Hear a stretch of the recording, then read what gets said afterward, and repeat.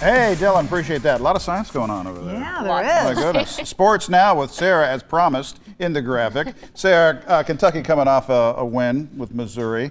Vandy's coming up. Do we dare say they've got this? I think so. I mean, this Vanderbilt team hasn't won an SEC game since 2019. Right. They're really struggling this year. They only have 3 wins. Obviously, none of them against a conference opponent. So I think Kentucky, this is a team that they should beat.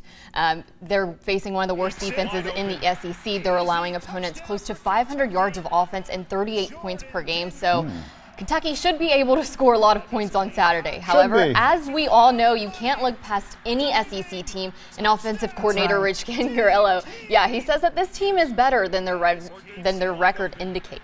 Yeah, and you know, you had mentioned I think they have a really sound scheme and they play very hard. And their D-line, I mean, they got after. I mean, there are a couple of sack. You watch them play against Georgia. There's a sack fumble, and you know they're fighting their butt off. Like if you don't give them, if you let them in the game, they're going to take advantage. They're going to beat you.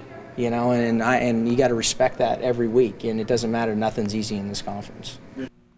I like that. Nothing's easy in this conference. And it's true. And you know, you mentioned too that their quarterback was injured last week, so now they have a backup quarterback, which we don't probably know a lot about. So you never know. You can't take those for granted. That's a good point because they don't have any film on him to prepare for him. However, and I did hear that the flu is going around for Vanderbilt.